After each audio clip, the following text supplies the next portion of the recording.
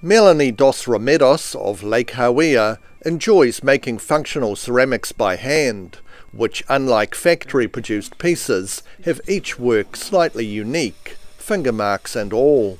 Yeah, the maker's mark is a big thing at the moment, and I think because of, we're really into our technology, and this is maybe why ceramics is really coming to the forefront again. While she'd like to move back to her first love of making more artistic sculptural works and vases, she says the current trend is for functional wear.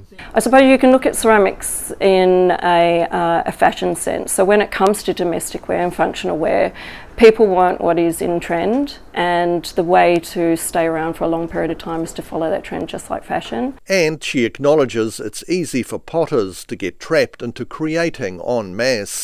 When you do start working for people or restaurants, even though it's your base design, you start to lose a little bit of creativity when it comes to choice of glazes, because they might want a certain colourway.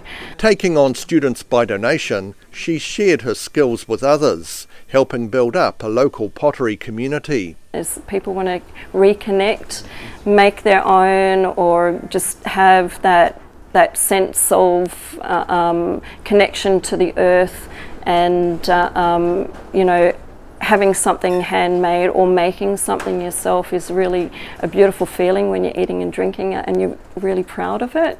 And there's no shortage of handmade ceramic cups and plates in her own kitchen cupboards. There's certain pieces that I keep. A lot of them are seconds.